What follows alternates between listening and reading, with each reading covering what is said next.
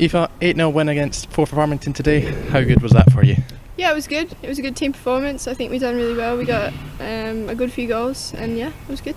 Yourself, you got on the score sheet. Talk us through your goal. Yeah, it was. I just turned and had a good strike. I think it was good for my confidence. I needed it. Yeah, it was good to be back on the park today. Obviously, it's been a tough week in terms of games with the Sunday, Wednesday, Sunday. You've got it again next week. Yeah. The week after. How is it as a player playing almost every third or fourth day? Yeah, no, it's all right. It's good. It's hard on the legs, but I think we've got good depth in the team, and yeah, we're just taking each game as it comes. And looking ahead to Wednesday, away to Motherwell, yeah. What are you expecting from them? Them to defend really well, and we're just going to do what we did today and just take it to them and try and get another 3 points. Okay, cheers. Thanks, Aoife. Thank you.